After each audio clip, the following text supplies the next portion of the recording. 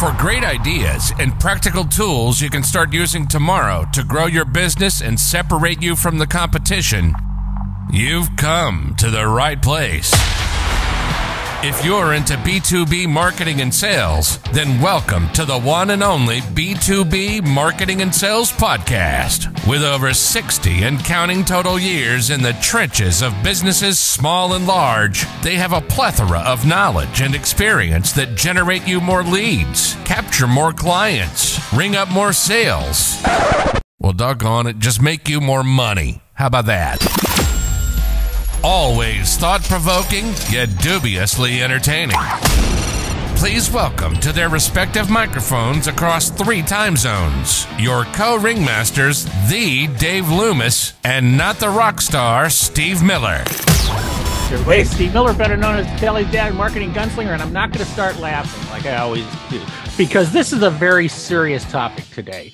And joining me on the B2B Marketing and Sales Podcast is my very, very good friend. And you know he's a very good friend because we got in an argument. Or I shouldn't say we got in an argument, but he yelled at me.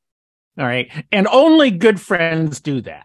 And it wasn't today. It was a couple of weeks ago, and I'm still struggling. But yeah, obviously he's bringing it up again.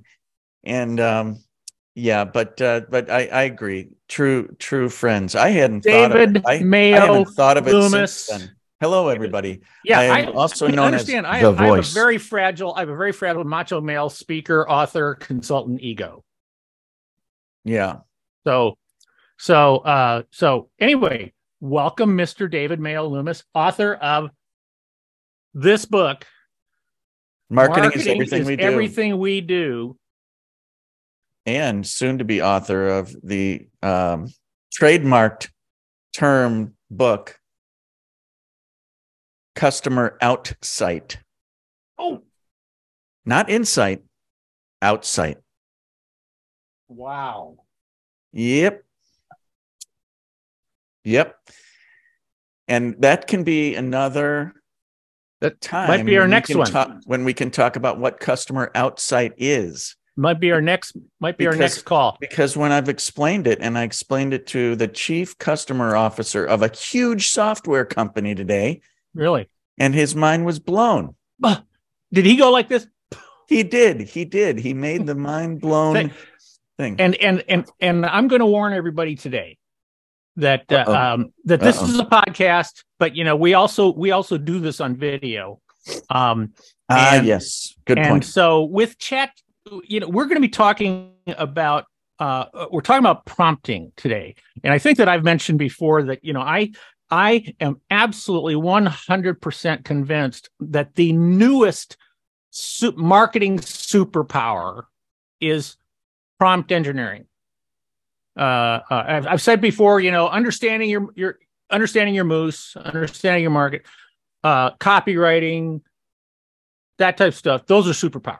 We probably need another word. You need to come up with another word for the term prompt, because everybody uses that term. It needs to be your term. So think about that. I'll think about that for you. But in the meantime, I mean, people get it. I think most of the people get what we're talking about right now. But let's start there. I mean, let's start there, okay? Because let's start there. You and I both have.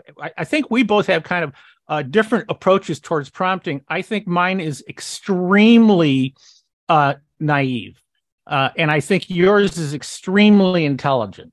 And because there's different ways to do it, for sure. Okay, well, all right. So let me ask you. All right, what do you define as prompt engineering, and do you agree with me or disagree with me that it's a superpower? Okay, well, it's definitely a superpower. It's also something that is evolving literally every day. So I don't know how many of our listeners actually are on TikTok, but I am on TikTok quite a bit, and I listen to, I watch videos on a whole bunch of different subjects. And because I have expressed interest, and because I watch videos about AI prompts, I get a lot of videos about people who are teaching others how to improve their prompts for better results. So I've learned a lot from that too, which is just pretty wild. Talk about mind blown. It's amazing. So yes, I mean, the answer to your first question is absolutely superpower, something that can be learned. Don't be afraid to experiment and all that. What is it? What is it? Because I know there's somebody on here right now who's saying, what the hell is what the hell? Okay, right. So if you have tried ChatGPT or Bing's Bing AI or Bard, Bard, which is Google's, or now Elon Musk is threatening to come up with his own thing. So any of these AI, they technically they are chatbots, but they're pretty damn smart chatbots. So it's basically, if you think about the space where you type in Google, that's technically a prompt for Google search, I guess. It's never really, you know what? That's a really good point. It's never really been called that, or I've never heard it called that, but it is, because this is really no different. It's basically a space to type what you want to know. Yeah. And you can write in a question or a topic and ask it to do something and make a request. So I think in Google, I think we just call it like search terms.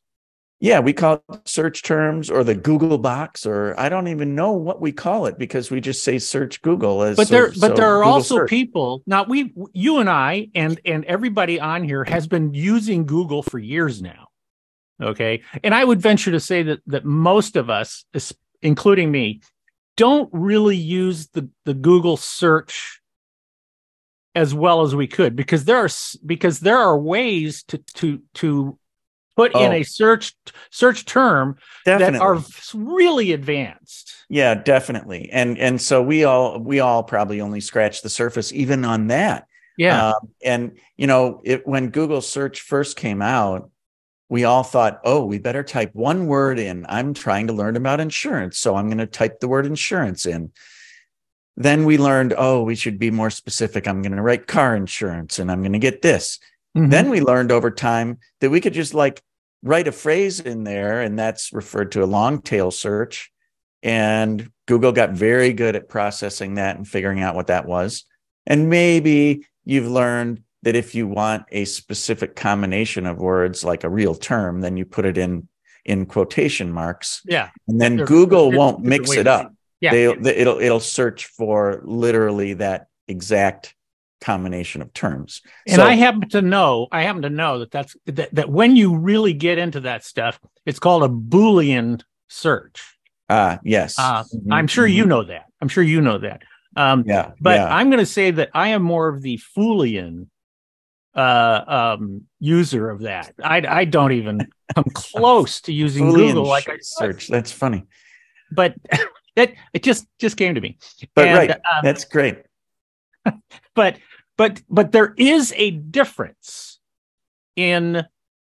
obviously the big difference, I would say, is that when you do a Google search, regardless of how detailed you make it, it simply shows you websites to go to. Yeah. I mean, it gives you, it returns you links. Now, subtly, I've noticed that Google is starting to produce answers. Yes. And so it's not quite as noticeable as you might think, but they're starting to do that.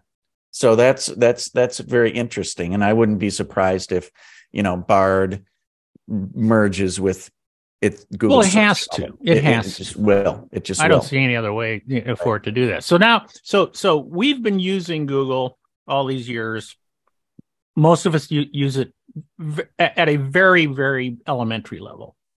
But now we've got, and we'll just, we can say AI or we can say ChatGPT, whatever we want to use right now. And this is now, and we could still ask the same elementary questions. We absolutely could. And it will give us pretty good answer. But what it does is it answers you. It doesn't say, oh, go to these websites. Right. Well, and it's giving you one answer. It's not giving you 50 or a page and then a thing at the bottom. If you ever, I mean, whoever actually really looks at the bottom to see that it delivered 45 pages of results on your search. And, I know the top couple are really good, but I wonder what's on like page 55 of that search. I better look there. I mean, think of the time. Yeah, but and nobody looks past the second page anyway. So I'm not sure the last time I ever did. But so how would you describe the difference between writing a prompt, or do you want to define a prompt differently? You very correctly and surprisingly, and I say that from my perspective because I wasn't really thinking about it.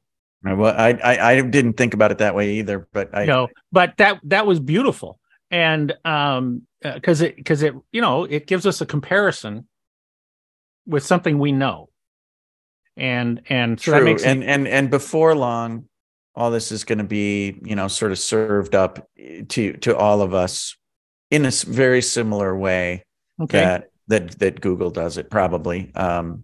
For ease sake, whether it's built into Bing or Bing search or whatever. I mean, so I think that'll all happen. How would you describe what prompting is? But in the new term, new way. Well, I would say, to me, the difference is with Google, I always feel like I'm asking a question. So I'm putting like a curiosity in there, search for this. But when I have a prompt in AI, I feel like I'm giving it instructions. And the way my mind works, I pretend that I'm giving a person instructions. That's exactly how I feel. I've got an assistant. Yeah. Did I tell you that I tried to name ChatGPT? I said, do you have a name? And they said, the response was, no, I am an AI robot. I do not have a name. I'm not a real human. And I said, well, could I name you? And it said, oh, feel free to refer to me as any name you like. Yeah, I did that. So I named her Pat, because I thought, from Saturday Night Live. Yeah, it could be a guy or a girl, or these days everybody is, sort of fluid anyway. So, yeah. I named mine Dave. Where did I get that? I have no idea. It was not you. I feel like there is a computer named Dave somewhere in a movie. What is it? No, the computer's name was not the computer's name wasn't Dave. What was the computer's name? Hal from But Hal kept talking to Dave. Oh, that's right, to Dave. That's right. That's what it was. That's from. what. So that's what. So I said one time I'm in a conversation and I just said, okay, your name is Dave.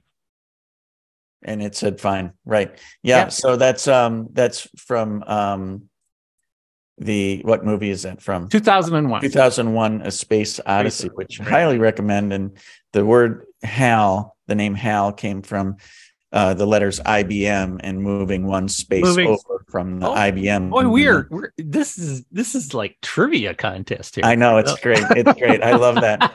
I love that movie.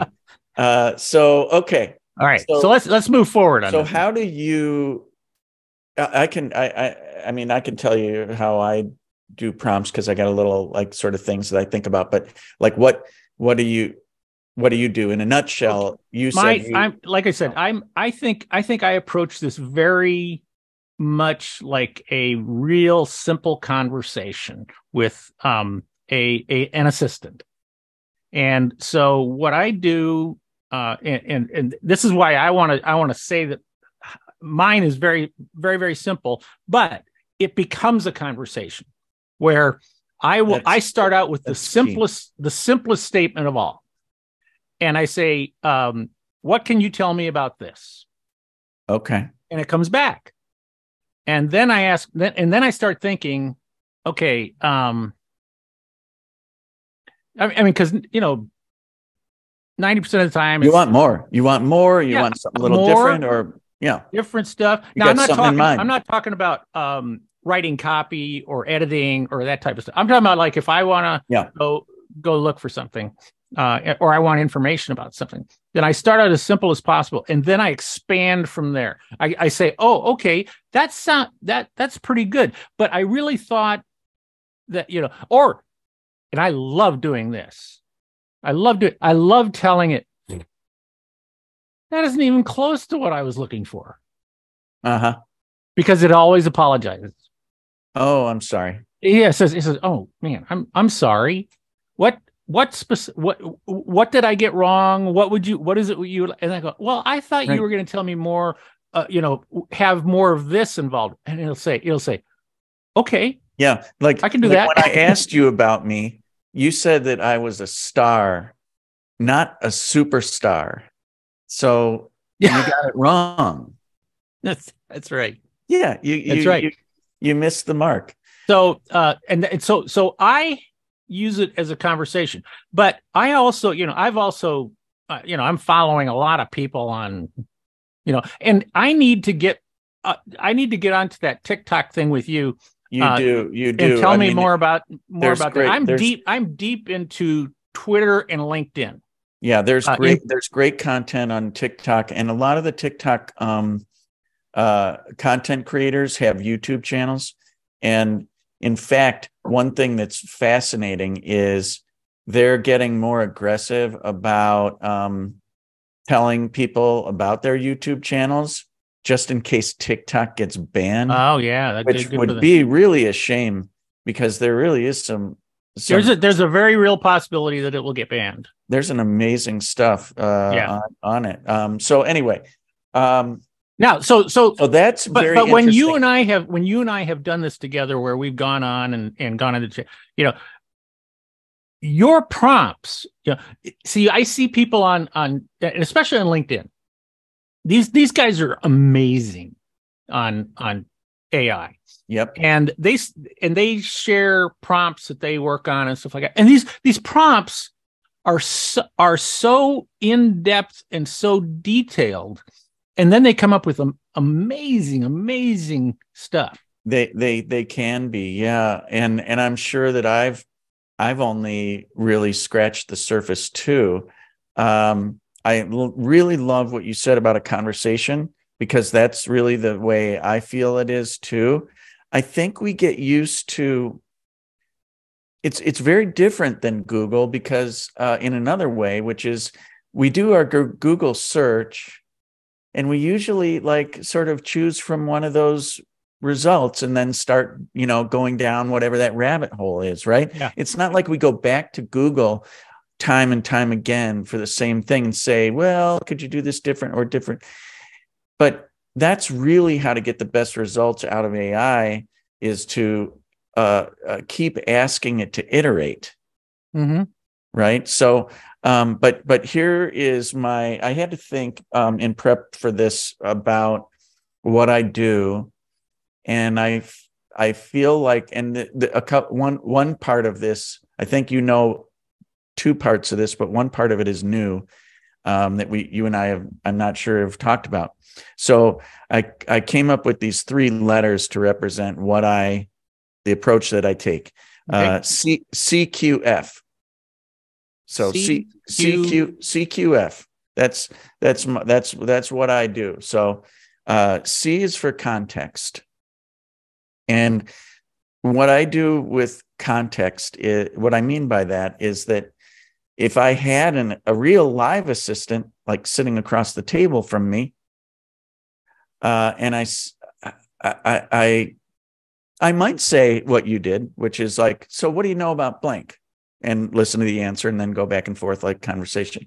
But I might, to save time, because I'm busy, try and get get them to be pretty close on their first try.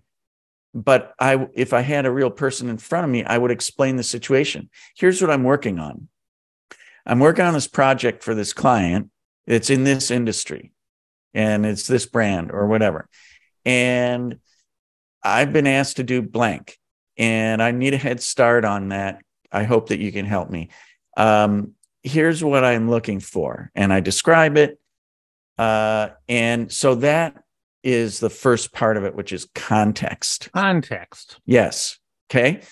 Okay. Now, so that's the C. Now the Q is very interesting and fairly, I don't know if it's new, but I've learned to do this new and I had no idea that it was possible. The Q is for question, and it's not me asking the AI a question. It's what questions do you have? What questions do you have for me? I just learned that. That will help you deliver better results. I just learned that. And I did it today. And again, I'm doing the mind blown thing because it just was like, wow, okay. And so it told me what to ask Pat, so that it would do a better job with the task that I. Okay, so you said let's okay. So you go through the context. Yeah. Right. And you had several. You kind of sped through it a little bit, but yeah. If somebody were to re-listen to that, they could hear where they would insert their words. Correct. Here's what I'm working on. Here's the situation. Here's what I need. Here's what I'm looking for. Do you talk about like, I'm in this industry. I mean, I can read you something from this one. I want to hear it. I can read something from this. And before I do that, let me tell you what the. Do you want to go through your acronym first? Well, no, I want to do that because I may have the order wrong. I mean, maybe it should be CFQ. Maybe the last one is Q, but all three of them are there. F is for format, which is instructing my personal assistant, Pat, just letting them know, hey, when you bring me back the results, this is the format that I'd like it in. Now, the one example that I'm going to give you that I'll read the prompt from, I'm asking it to create a table basically, as the result, which it does.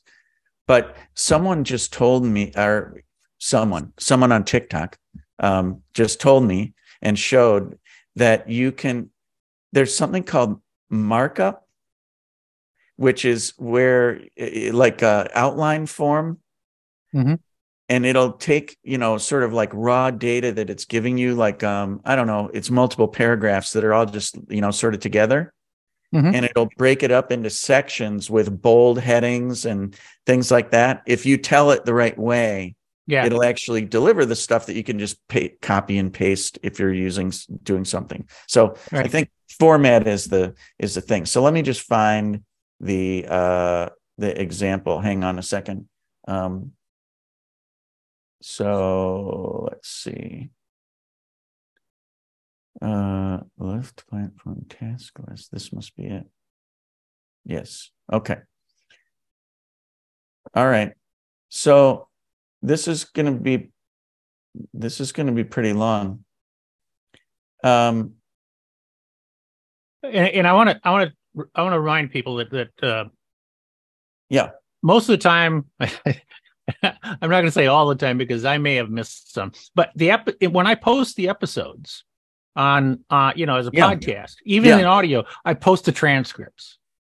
Okay. Now it's an AI transcript, but I try to give as much information as possible from what we're talking about, because since it's not visual. Yeah. And I'm not gonna share my screen because there's a client name in here.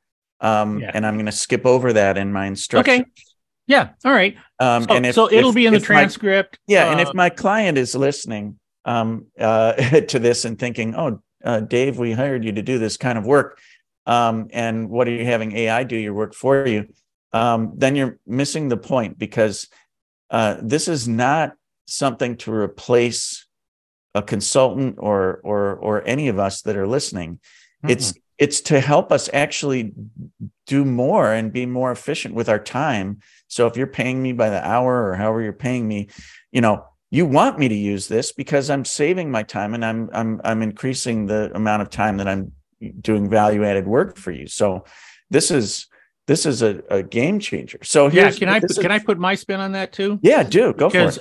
Because and I've had a couple of people. I don't do hourly stuff. I don't work by the hour. I'm sure you don't either. But I say to people, look, Rarely. You got to understand, if you had to hire me by the hour, it would have a comma in it. And and you don't want me working on mundane tasks at that level of money, right? No, you really don't. I use, and especially now, and I'm saying to people now, I'm saying, you can't believe how cool this is, that I can go out and I can use this to do stuff that you would have been paying me to do. And you would have been paying me a lot of money. All right. Exactly. But what this is doing is this is giving me a shortcut to getting right into the brain stuff. Which is that's what you're paying me for. You're paying me for the brain stuff, not for the stuff that I can do by that is a habit. Yep. Okay. Here's what I wrote. All right. I can't wait to hear this.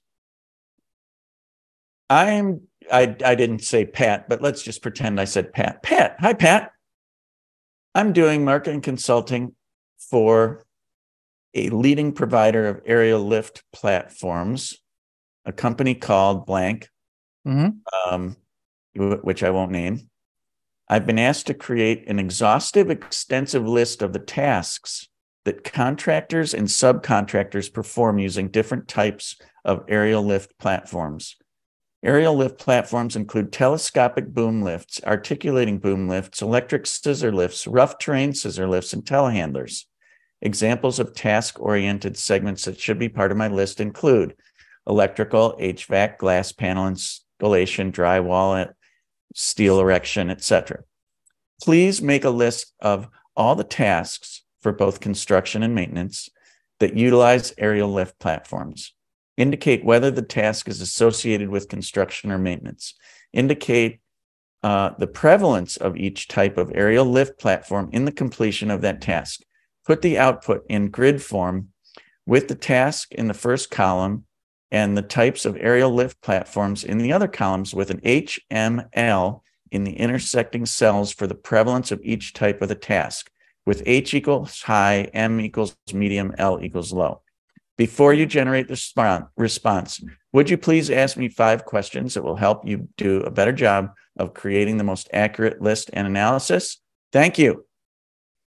About before I could actually scroll down to it, it said, certainly, exclamation point. That's what Pat said. Asking a few questions will help me better understand your requirements and ensure the accuracy of the list and analysis. Here are 5 questions. Are you specifically interested in tasks related to construction and maintenance of buildings, or do you want to include tasks related to other industries and sectors? Would you like the tasks would you like the tasks to be categorized by trade or industry, or by the specific activity being performed? 3, are there any specific industries or sectors you'd like me to focus on while generating the list? Or should it be a comprehensive list covering various industries?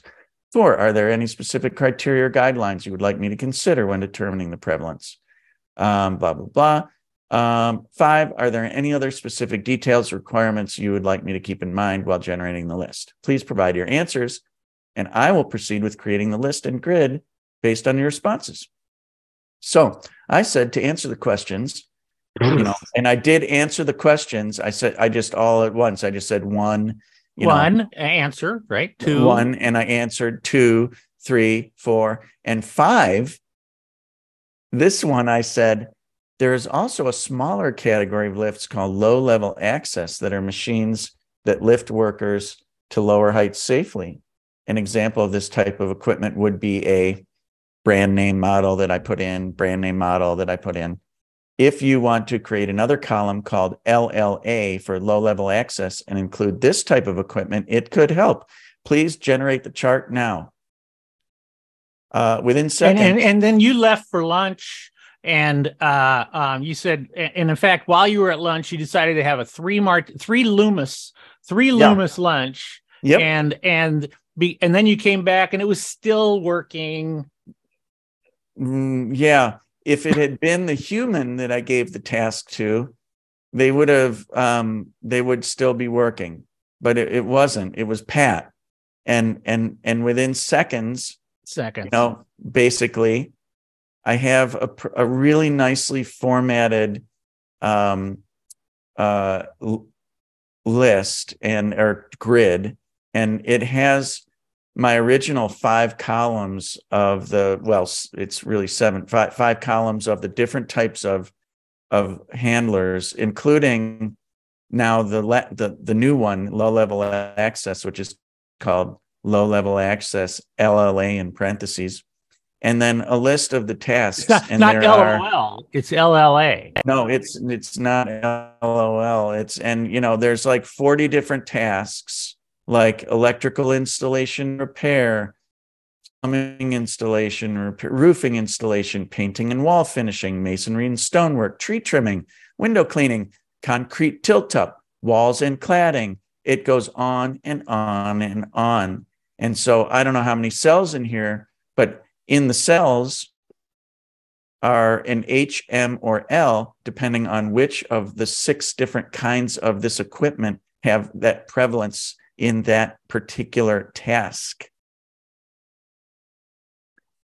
Okay, so yes, I mean, again, I need to put sound effects in here.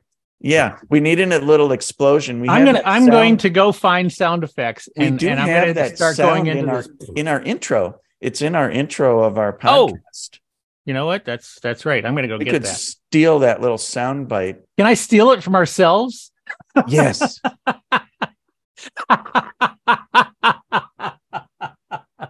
I love it. Why don't you just ask ChatGPT for the wave file of I sound can effect.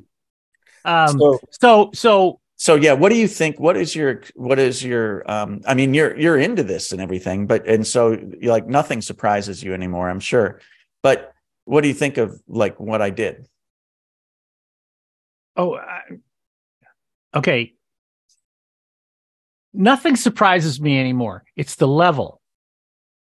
It's the level of surprise, right? It's the level. It's that. See, the more I use AI, the more I realize that I'm a first grader using AI. Yeah. When I listen to when I read some of these extensive prompts, like what you just read to me of your prompts, okay, how extensive it was, I just think, why does my little tiny brain not think like that?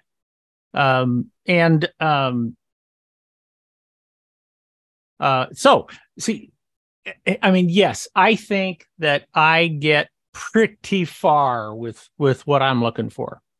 I think there's definitely different ways to do it, and it's iterative. I mean, I was kind of going for broke on the first pass. Like I could have started slow and then said, now put it into a grid and do this, give me the list.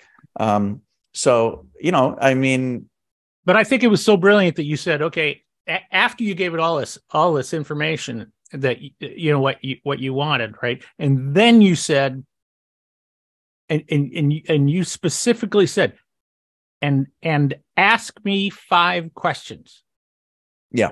And it did. I mean, that to me was that's like the secret sauce. It kind of is. It kind of is. Jeez. So we got a superpower, and then we got a secret sauce. And I mean, I think that sounded so cool. See, my whole my mind is thinking this must be pages and pages of information. That the response that it is, and I mean, it's a nice platform because at least ChatGPT is. And by the way, I use ChatGPT 4. For that one, you used 4. Yeah. Do you think it would have it made that much difference to use 4 versus 3.5? I think so. Okay. I think so. I find I sometimes use both. I start with 3.5 and I kind of see how far I can go with that. And then when I get to where I'm like, okay, I'm in the realm of where I want to be, then I use them against each other. And actually, I use all of them against each other. I use 3.5, 4.0, Bard, and Bing. And at that point, I go in and I use them all. And interesting. It's interesting. Have you found any difference? Yes. Yeah, it's interesting because both Bing and Bard, there have been instances where they come back and they go, I can't do that. Oh, really? Oh, I wish I remembered, because I had it happen this morning where I was in doing some work and asking them to go get this information and that type of stuff. And I was not asking, I mean, if you ask it for opinions or to tell me which is the best book on brand, it's not going to tell you that. It says it'll say that's not what I do. I don't do that. I can report back to you, but your question cannot be. I think it kind of basically says I'm not a human. All right. So as much as I sound like a human, I'm not a human. But but I have had some very specific instances where ChatGPT 4 will come up with a really amazing response. ChatGPT 3.5 will have a pretty good response. Okay. Bing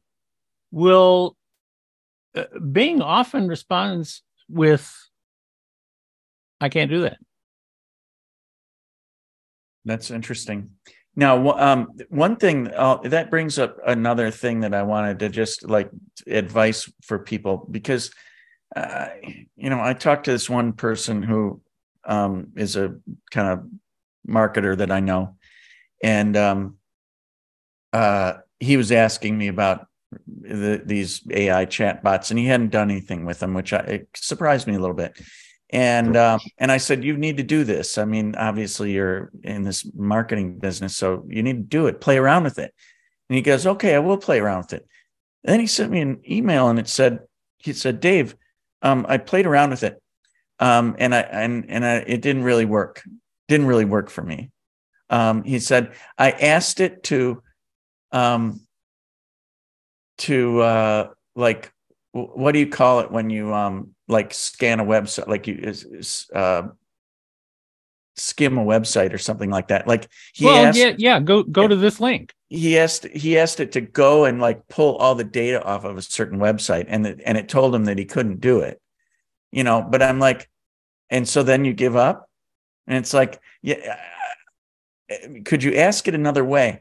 It's just like when if somebody doesn't want to do it, they're not going to do it. When a chatbot like gives you a result that isn't satisfactory, try again. Like, try a different way. Try saying it a different way. Try asking for something slightly different, or let's go back.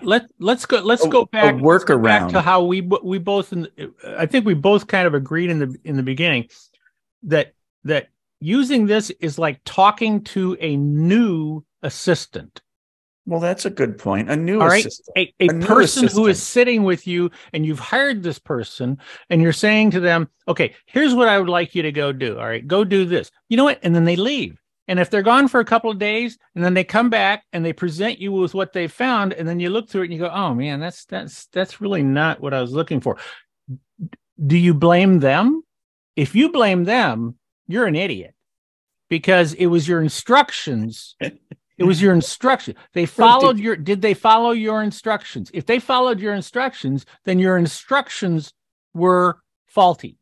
So, see, this is, I like to think of this as that I'm talking to a person who desperately wants to help me. And, Yes. and so if I go in and I ask it some questions or I give it some direction or something like that, and then it comes back and I go, wow, geez, that's not what I was expecting at all. It's my fault. Right. But I could also just look at it that, okay, all right.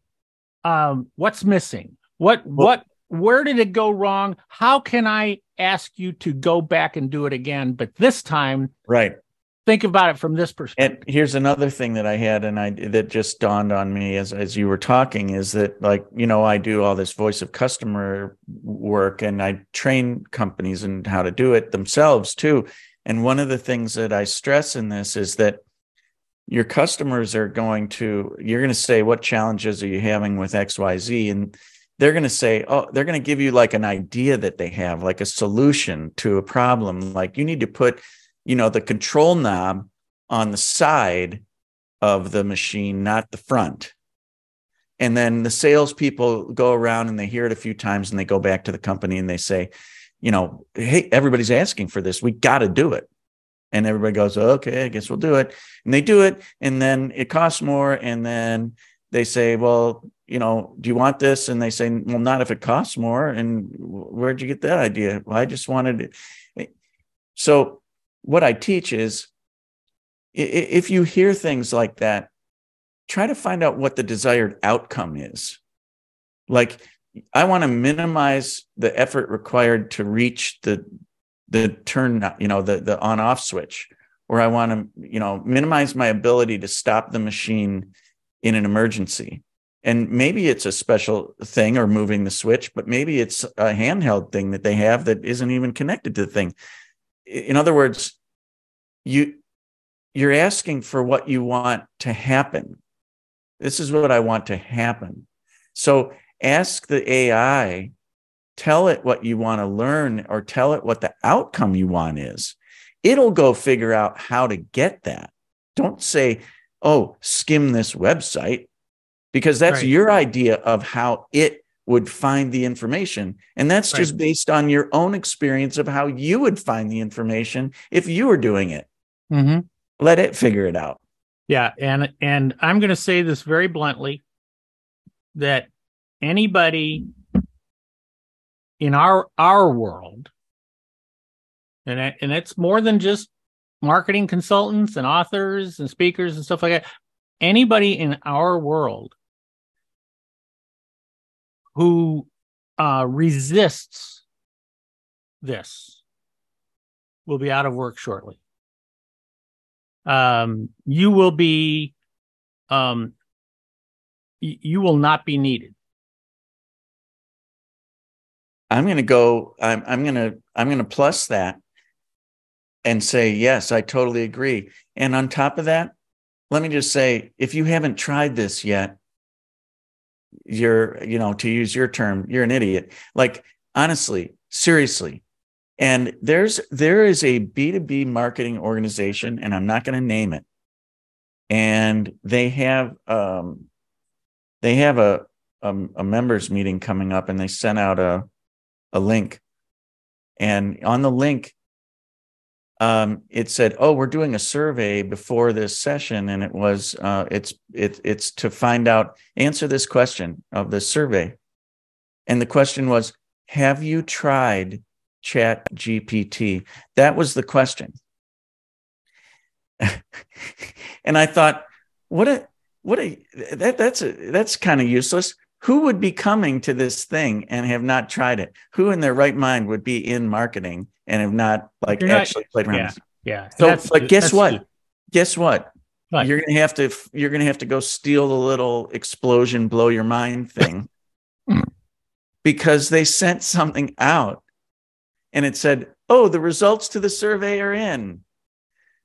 55% of attendees that are coming have tried ChatGPT already," and I'm like, "Ooh, a whole 55%! Wow." Here's the thing about what? See, when you and I, we embrace this stuff. We embrace what we see as, it's just like, I'm sure you were the same way when the internet came out. When the internet came out, I mean, my book, I think I told this before, right? My book that came out in 1990 about how to get the most out of trade shows, my very first book, came out. I had a section in one chapter, and it was, 300 words or something like that, where I talked about the coming cyberspace. I said, it's coming. Be ready for this, because when it comes, it's going to shake up the world. And, and then when the internet came out, I dragged all of my clients kicking and screaming into the internet age back in 1994, 1995. Yeah. And all that stuff. Well, right now, and because I said, this is going to change the world. It's going to change the world. Right now, I'm saying this is bigger than that was. Yeah, right? Exactly. And you talk about that really, really articulately in your newsletter, The Uncopyable Mindset. If any listeners are you have to subscribe to Steve's newsletter. And it's worth the $9 or something that it might be now. Yes. Soon it's going to eventually be. And it's free right now, but go once a week, right? Once a week, and it's going to be $9 a month. Where do they find it? At theadventure.com? No, go to beuncopyable.com. Okay, go to beuncopyable.com and subscribe to the Uncopyable Mindset, because this is fantastic content, and it's all Steve, and it's instructional. It's not just it's going to help you. Well, I want to share very quickly. I mean, we obviously have to get out of here. I want to share one thing that I wrote about this week, and I love it when I'm with Dave because I get to share some really interesting, cool stuff. You should hear what we talk about when you're not around. All right. It's worth a lot of money. Anyway, this week true. I wrote about, I thought, you know what? ChatGPT, I wonder what it thinks of me. Mm-hmm. Did you read that yet? I did. I read it. Yeah, it's brilliant. And I said, what do you think of me? Right. So I went in and I just, all I said was, would you hire Steve Miller, the author of Uncopyable? That's basically all I asked. Okay.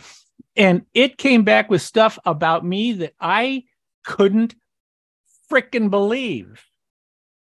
And I said, well, is there more? Right. And it goes, oh yeah. And it's, yeah, it's really interesting. And it's pulling things from everywhere. Yeah. Because it was using terms. It was using analysis of what I do. And that it's not on my website. It's not in my book. It's not in my bio. I mean, it pulls pieces of that stuff, but then it came up with some of the most amazing information. And I'm going to tell you, I have done the same thing now for all my clients. Yeah, it is interesting. Now, and I did it for Dave. I also did it for you, Dave. You did it for me. You sent me a gift one day, and it was what ChatGPT said about me, which was damn accurate. Because it did say that I was a superstar, not just a star. No, I'm kidding. Right. Totally kidding. Totally kidding. But now this week I did something else. After I wrote I did something else. I went out and I picked out the person that I would consider to be my number one competitor, who actually is a very good friend of mine, but it's not you. Okay. All right. Okay. Because for me, you and I consider ourselves and I mean, you and I are very compatible. We are not competition for each other. Okay. Because you do stuff like the voice of the customer stuff that is, what's it going to be called? Outsite. Customer Outsite, not Insight, Outsite. Okay. Do you have that domain? Yes. CustomerOutsite.com. Attaboy. Okay. So and it's trademarked. And this guy, this stuff, I mean, I can't even touch this stuff because he's so good at it.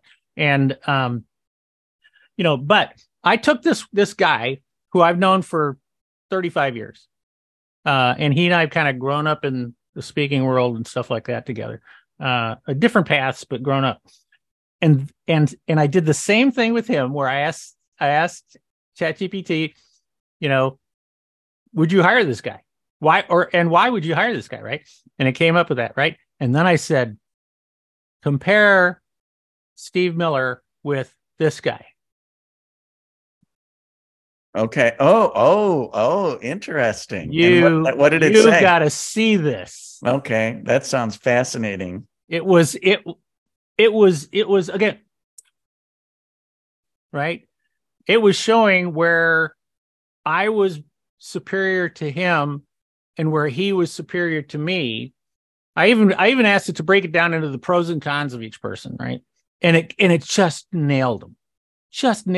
But you see, if I'm talking like if I were talking to a possible prospect right now, I would be asking questions that are focused on what